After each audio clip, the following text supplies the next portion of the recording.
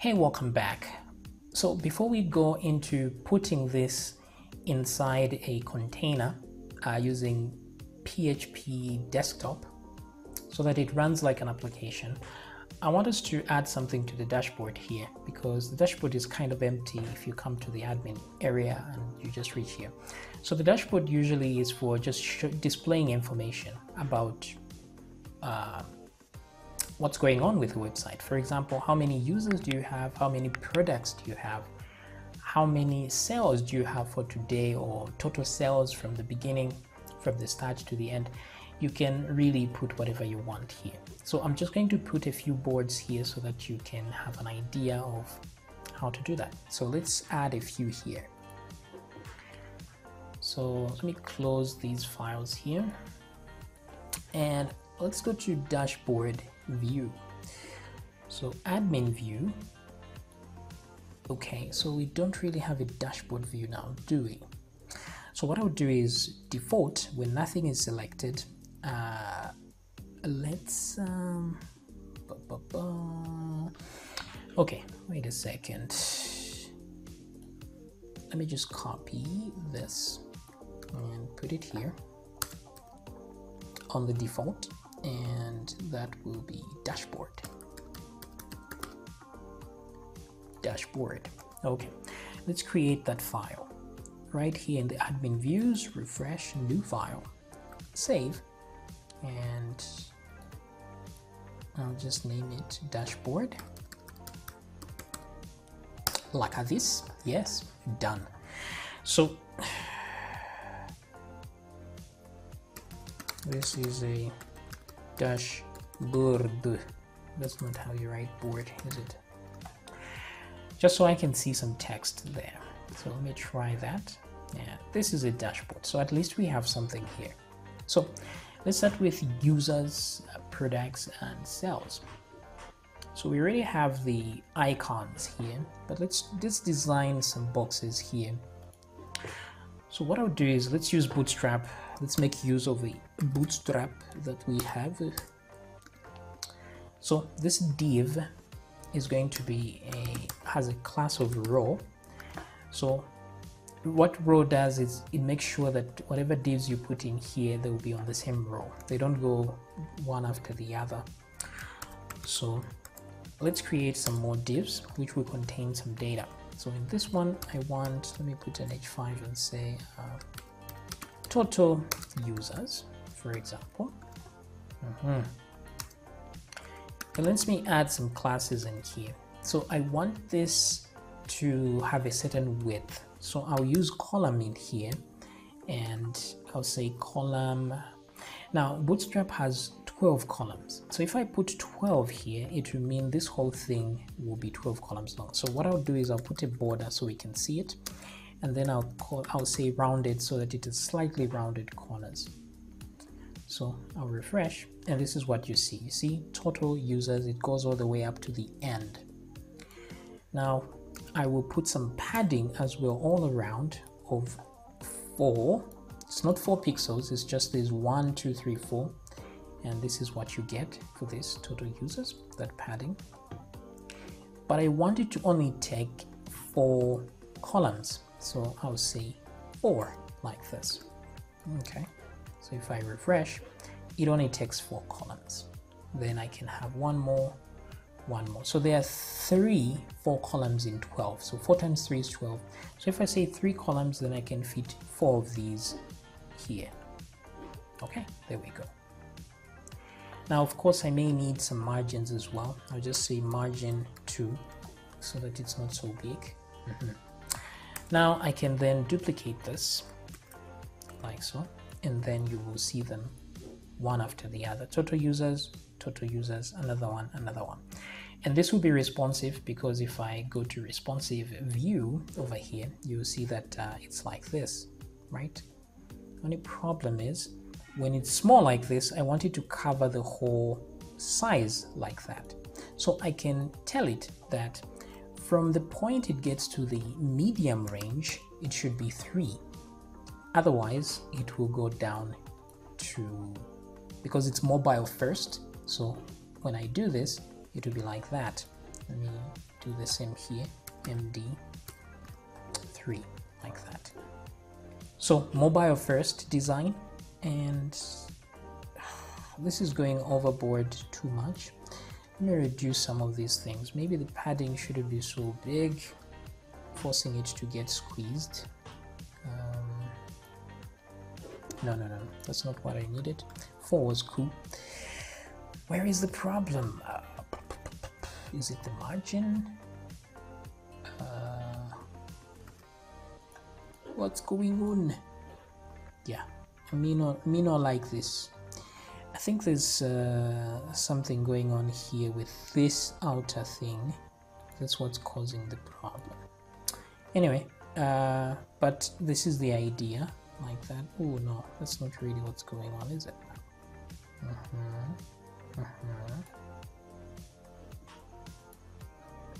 That's not it. So let's try a bigger margin, maybe margin 4. Would that work? Would that help? No, actually the margin is what is causing problem. So what I want, maybe let's put margin Y so that it's only on the top and the bottom. Okay, so that works better. It's too much. Let's put 2.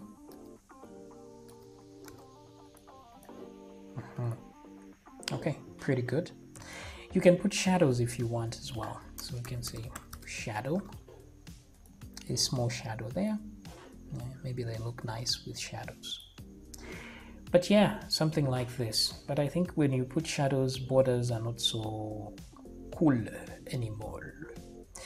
If you want the shadow to be small, you can do shadow small. If you want it large, LG. Let's try shadow small. But usually when you put a shadow, you don't need the border. So let's remove the border like this and use shadows, maybe like that.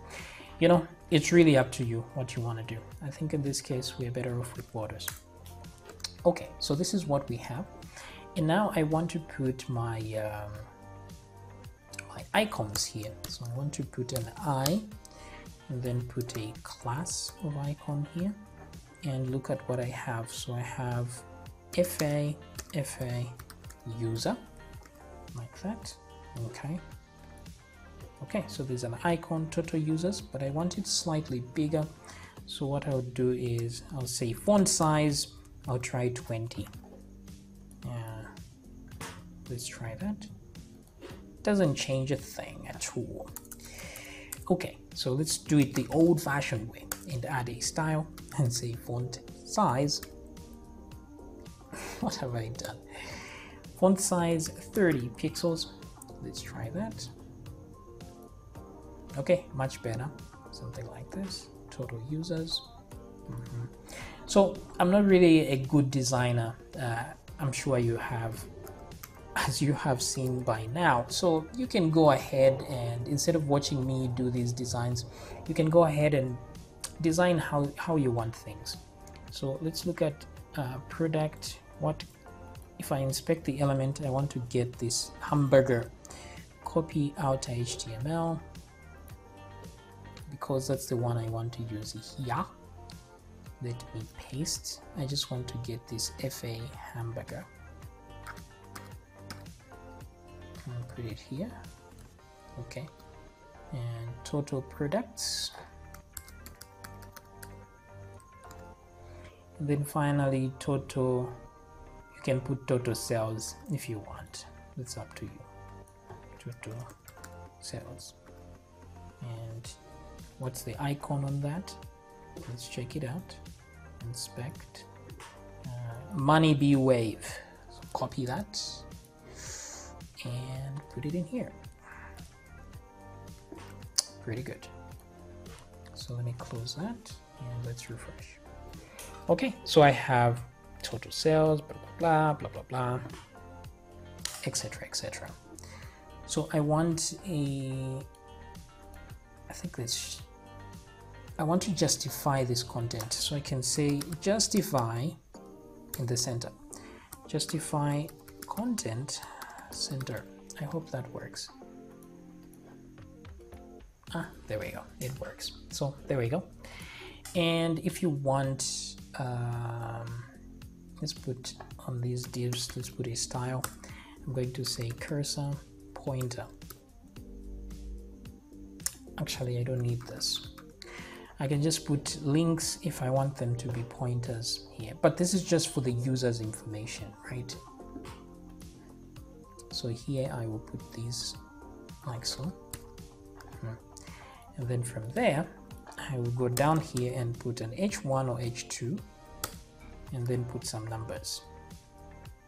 Let's put a number like 10 just for, yeah, so there we go.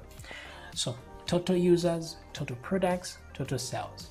And then now all you need is to actually get those values and put them here. And to do that, you just need to read from the, let's see, admin view. If tab is equal to dashboard. Okay, let's go to the end here. This is the else, tab is users. Yeah, let's just put an else for when it's none of those.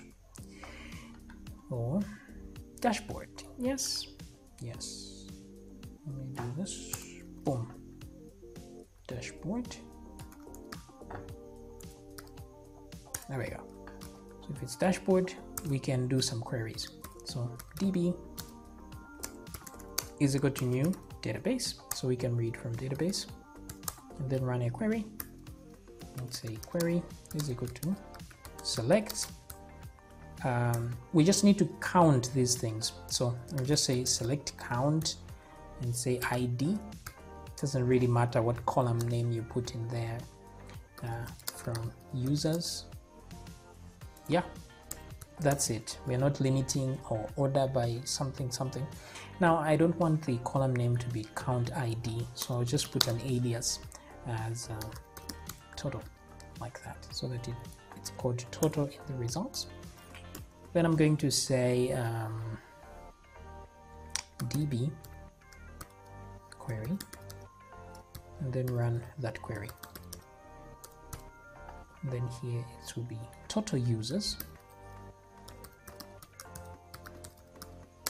is equal to, right? And there we go. So if the result, yeah, you know what, total users should be used later. I'll just say my users and then say if my users. Actually, this will always return a result. So what I'll do is I'll say total users is equal to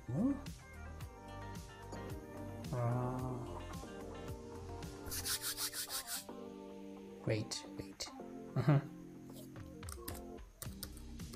My users 0, because that will be the first record, and then total like that. Okay, good.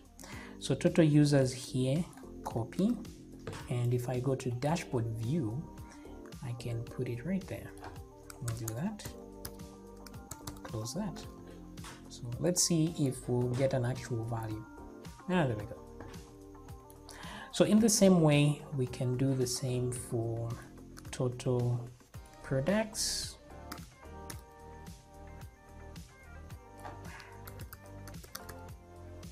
And then total sales. Okay, from the beginning of the website. So it's up to you what values you want to add here. But if we go back here, we should do this for everything else. So I'll duplicate this twice. So select count all from products.